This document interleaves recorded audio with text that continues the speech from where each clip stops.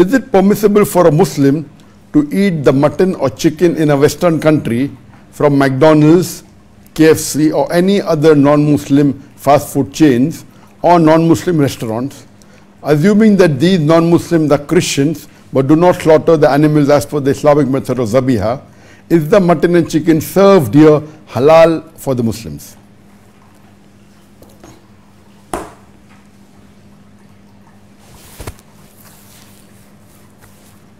And I am aware that the Muslims living in the Western country, whether it be USA, Canada, UK or European countries, normally have an argument, some saying allowed, something not allowed. And there is difference of opinion. If you ask an Arab regarding this question, so he will tell you that Allah says in the Quran, in Surah Ma'idah, chapter number 5, verse number 5, that lawful for you are all food which are pure and halal. And lawful for you are also the food of the Ahl Kitab.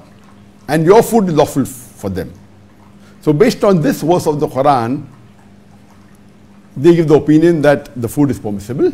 And they also say that once the Prophet, peace be upon him, when and the hadith quoted in Bukhari, Hazrat Aisha, may Allah be pleased with her, that she reported that once some of the Sahabas came to the Prophet and said that we don't know whether this meat given by the Ahl Kitab is the name of Allah is taken or not, whether it's pure or not. So the Prophet said, have Bismillah and have it. Say Bismillah and have it. Based on this, they say that you can have the food from the Christian fast food chain, whether it be McDonald's, KFC, whether it be Burger King, or mainly the Christian restaurants in the non-Muslim country. Even if they're not zabiha, you don't have to worry, just say Bismillah and have it. But the same question if you ask to the Muslim scholars of the Indian subcontinent, whether they be from India, Pakistan, Bangladesh, or the Hanafi school of thought, they will say that this verse of Surah Ma'idah, chapter number 5, verse number 5, does clearly mention that lawful for you are food which are pure and halal, and lawful for you are food of the Ahl Kitab, and your food is lawful for them. But this does not mean that if they give you food which is not slaughtered according to the Islamic method, it is allowed. Because we have to have food which is slaughtered according to the Islamic method. If you know that these, and we know very well today, that most of these Christian joints, whether it be McDonald's, KFC, Burger King, they don't slaughter the Islamic method. So we have to not have, and this meat or chicken is not halal for you. The difference of opinion. I personally believe in the view which is given by the Muslims of the Indian subcontinent, or the scholars of the Indian subcontinent, including the Hanafi school of thought. Because if you read the fatwa of Sheikh bin Baz and the Hanbali school of thought, in detail it clearly says that if you know very well that the mutton or the chicken or the meat that you're having is slaughtered as per the Islamic method, then you can have it, irrespective of who serves it. And if you know that the meat, the chicken, the mutton is not slaughtered as per the Islamic method, you should not have it, irrespective of whoever gives you. But if you do not know whether they slaughtered the Islamic way or not, and then if a Christian gives you, then as the hadith of the Prophet says that if you don't know, say Bismillah and have it. So Sheikh bin Baz, may Allah be pleased with him, may Allah have mercy on him, Sheikh bin Baz clearly said that if you know that the food, that the meat, whether chicken or mutton or beef, is slaughtered as per the Islamic method of zabiyah, then you can have it. But if you know that the meat is not slaughtered as per the Islamic method, and if it may be slaughtered maybe by electrocution or by stunning or by putting the animal in the water, that will be dead meat, so it is not permitted. If you don't know and if a Ahl Kitab serves you, then it is permissible. So I basically agree with this fatwa of Sheikh bin Baz, But let me tell to the audience that today it is a well-known fact that in the non-Muslim countries, if the owners are even Christian, whether it be McDonald's, whether it be KFC, whether it be Burger King, they are not slaughtered as per the Islamic method. The name of Allah is not taken. So surely, according to Sheikh bin Baz fatwa, it is not permitted. You cannot say, I don't know, and that is the reason say Bismillah and have it. And we know there's a hadith that if you ask an Arab, the hadith of the Prophet, that when he went to eat food in the house of a Jew, he did not question, he just had it. What you have to realize that the Jews of today, if they are Orthodox Jew, the meat is called as kosher meat. And this is similar to the zabiha. So if you go to a Jewish shop, and if you know that the Jew is an Orthodox Jew who follows the teachings of the Torah, then I agree with you that you can have the meat because it is as per the Islamic principles and it follows the rules of Surah Ma'idah chapter 5 verse number 5 that lawful for you are the food of the Ahl Kitab. Now once when I was having an argument with an Arab and asked him that why are you making a blanket rule that whatever food the Ahl Kitab serves you, you can have it. He said, yes, that's what the Quran says, that's what the Hadith says. So I asked him the question that if the Ahl Kitab serves you pork, will you have it? He said, no, not at all. And there's unanimous consensus that if the Ahl Kitab, whether a Jew or a Christian, serves you pork, you will not have it. And we know very well that the Jew will not serve you pork because the Jews believe that the pork is prohibited. But the Christian, he believes that's allowed. But if he serves you pork, will you have it? All of them agree. Even the Arabs call, no, you can't have it. And you ask then, why are they double standard? He said, no, because it's clearly mentioned in the Quran that pork is haram. And I agree with him. No less than 4 different places. In Surah Ma'idah, chapter verse number 3.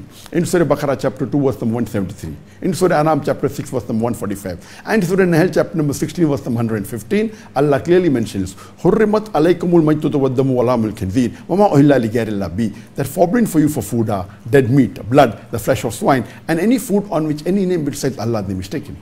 And I agree with him. Then ask the next question. That if the Ahl Kitab serves alcohol, will you have it? He says no. I said why? Because the Quran says, and I agree with him. Quran says in Surah Ma'idah chapter 5 verse number 90, Ya ayyuhalladhina amanu innamal khamru wal maisuru. Oh, you believe, most certainly intoxicants and gambling, wal anzabu wal azlamu, dedication of stones, divination of arrows, rishtu min amali shaitan. These are Satan's handiwork. Abstain from it so that you may prosper. So I agree with them that because the Quran is very clear-cut saying that you can't have pork, even if the Ahl Kitab serves you pork, you should not have. The Quran is very clear-cut that you cannot have intoxicants. So if the Ahl Kitab serves the intoxicants, you don't have it. Then ask them the question, what if they serve you non-Zabiya food? Why are you having it? No, because the Prophet had it. I said the Hadith says, and the Hadith is saying, the Prophet went to the Jew, and the Jews, they do kosher meat. And they slaughter the same method as per the Islamic Sharia. So it's permissible. Quran clearly mentions in Surah Anam chapter number 6 verse number 118 that eat of the meat on which Allah's name is taken. Furthermore, the Quran says in Surah Anam chapter number 6 verse number 121 that eat not of the meat on which any name besides Allah's name is. Eat not of the meat on which Allah's name is not taken. So here the Quran is very clear cut that if the meat, whether it be mutton, beef or chicken, if Allah's name is not taken, it is prohibited for you to have. Here you will not give the excuse that because it's food of Ahl Kitab you can have it. When Allah says you can have the food of the Ahl Kitab, it is agreed that it should be a lawful food. It should not be alcohol, it should not be pork, it should not be non-Zabiha.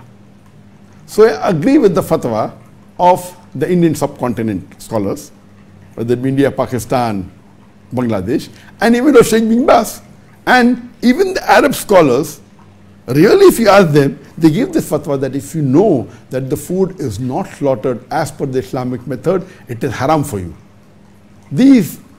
Some of them may just skip that part and say, okay, fine, when you go to McDonald's, don't this question, it's Ahl Kitab, have it. According to the fatwa even of the Hanbali school of thought, if you know that the food is not slaughtered as per the Islamic method, and if someone is so naive and saying, I don't want to inquire, I'll not check and I'll have it, this is illogical. And we know today that almost all of the Christian fast food centers in the non-Muslim countries. I'm not talking Muslim countries. In Muslim countries, whether it be Malaysia, whether it be Pakistan, Saudi Arabia, UAE, Qatar, of course, they are Muslim countries and it's compulsory for the thing to be halal. And in Malaysia, of course, there are non-Muslims staying, but the halal sign is very clear. And if they don't slaughter, it's mentioned they're non-halal.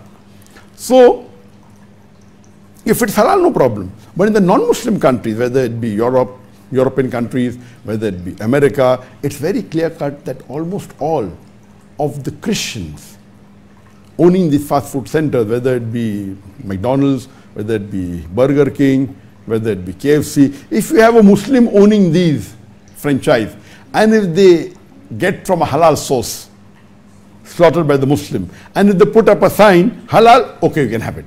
Here we are discussing the non-Muslim fast food chains or non-Muslim restaurants. So I agree with the fatwa of Sheikh bin Baz, and we know very well that it is not slaughtered according to Islamic way. So the general ruling of the Hanafi school of thought, I agree with that, because the Quran clearly prohibits eating non-zabiyah food or eating the food on which Allah's name is not pronounced.